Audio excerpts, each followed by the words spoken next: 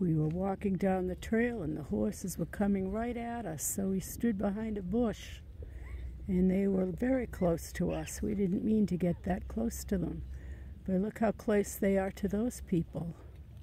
They need to back up and give them room. I know. Well, they went right up to them, which is, but then that's what they did to me. And I was like, oh my God, there was no way to go. There was a brook in front of me. We went behind a tree. That's unbelievable. He's too close. He's too close. Sir, you need to be at least 50 feet. They started walking towards us. Well, I know. Then you back off. Yeah, that's why we... Thank you.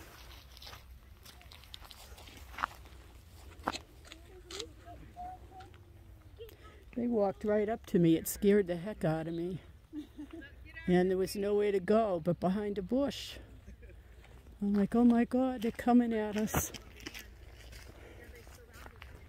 I think they're getting used to seeing us.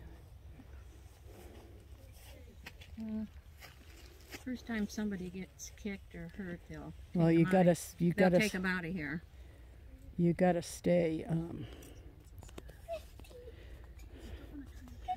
They won't come after you on purpose. They won't kick you unless you get really close in the kick zone. They just surrounded us. Just froze.